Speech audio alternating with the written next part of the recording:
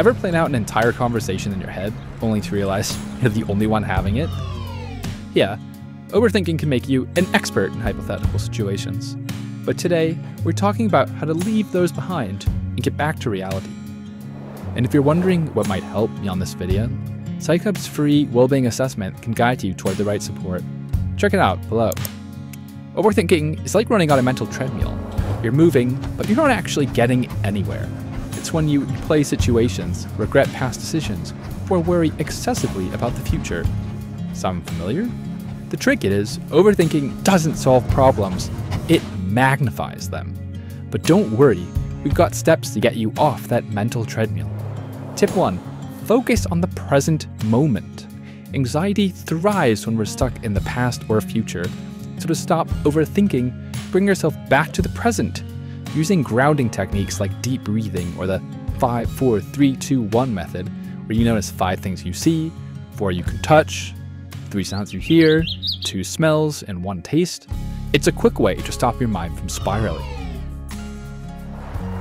And by the way, if you're wondering whether mindfulness or therapy might help, remember that PsychHub's well-being assessment can guide you to what's best for you. Tip 2. Label your thoughts. When you're in an overthinking spiral, it helps to label your thoughts. Say, oh, there goes my anxious brain again.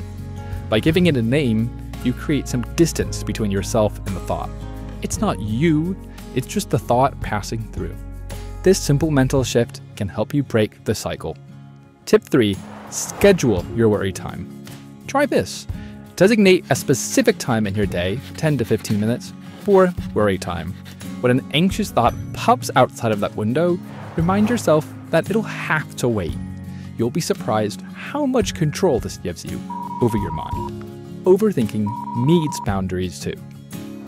Tip 4. Take action. Overthinking often stems from indecision. The more you think about what to do, the harder it becomes to take action. So break things down into tiny, manageable steps. The more you act, the less power those racing thoughts have. Action creates momentum, and that's what pulls you out of the overthinking trap. Tip 5. Be kind to yourself. Remember, overthinking often comes from a place of self-criticism. We're our harshest critics, right? So try being kind to yourself. Talk to yourself the way you talk to a friend who's going through the same thing. Self-compassion is a powerful antidote to anxiety and overthinking. And here's the good news. It's possible to stop overthinking and move toward a more peaceful, secure mindset. In fact, many people who experience anxiety find that over time, with the right tools, they can significantly reduce their anxious thoughts. Ready to take the next step?